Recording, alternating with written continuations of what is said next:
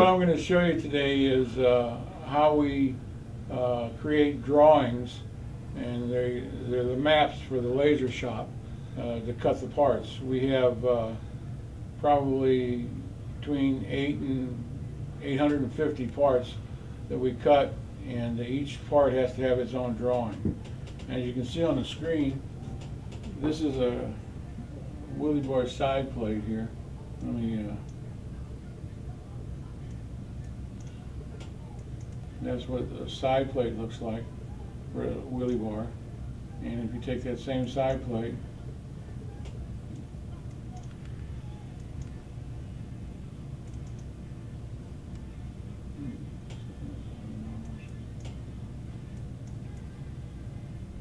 and here's that side plate in an assembly. And this assembly's got 1, 2, 3, 4, 5 parts on it. And you can see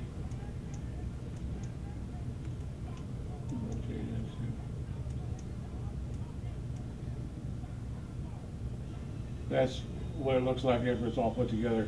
These areas here will all be welds when it's time to weld it. But that's what this Willy bar caster box looks like. So, with that being said, what we do is we create a drawing. This is a motor plate here. And what we do is we create a sketch, and that's the sketch. And each motor plate has its own part number, and it's designed to fit the chassis width. And some of the motor plates we actually put steps in. Like we'll set a car up for a 5.3 motor, and if you want to put a 5.2 in it, you need a 1-inch setback. If you got a 5.0 motor, you need an 1 3/8 setback. And that just, we bend those plates after we cut them. So what we actually have to do is we draw this, and they're fairly simple to draw. And that's a 2-dimensional drawing right there. And then when you take that drawing and you turn it into a 3-dimensional drawing, which is, I'll do that right now. Now, oops, this thing's gonna,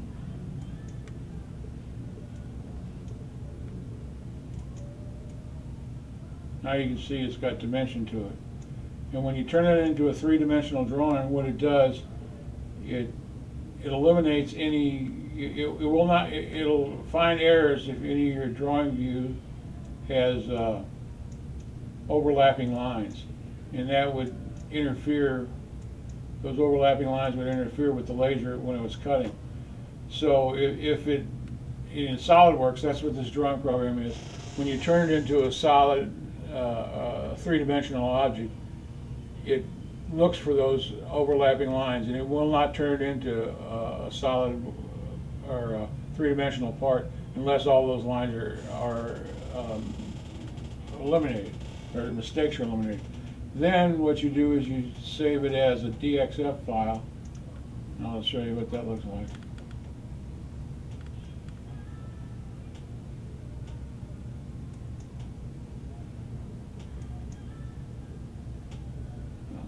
This file right here is the file that we send over to the laser shop that the laser actually cuts the parts off of.